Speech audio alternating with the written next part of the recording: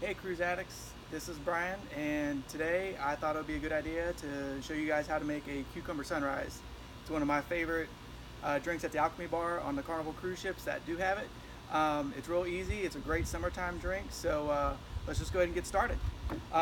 First, you're going to go ahead and muddle 2 wheels of cucumber. So I've already cut those up. I'm going to throw them in here, and you want to get them pretty good. You want to mash them up pretty good. It doesn't take much if you have a good muddler. So I'm going to do that. Those look to be pretty good. Now the rest here is going to be pretty simple. I'm going to start off first with watermelon syrup. It's 1 ounce of watermelon syrup.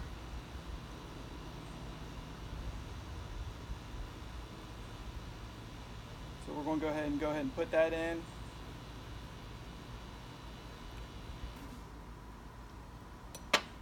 And I've already got these pre-poured here, but I have 1 ounce of fresh lime juice, which is about 1/2 of a lime, and then about 3/4 of a ounce of orange juice. It's pretty much a splash. And then the most important piece is the vodka. I like Tito's, so I'm just going to go ahead and use Tito's. And I'm going to go ahead and put 2 ounces of that in.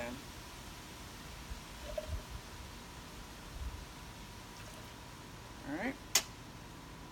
And once we have all of our ingredients in, I'm going to throw a couple of ice cubes in here just to get it chilled. I'm going to throw my glass on it, I'm going to shake it, and I'm going to double strain it into this glass right here.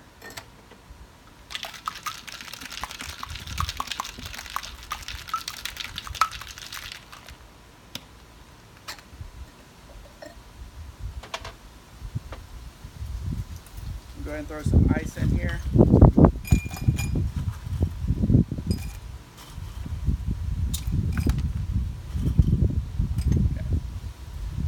Double strain it.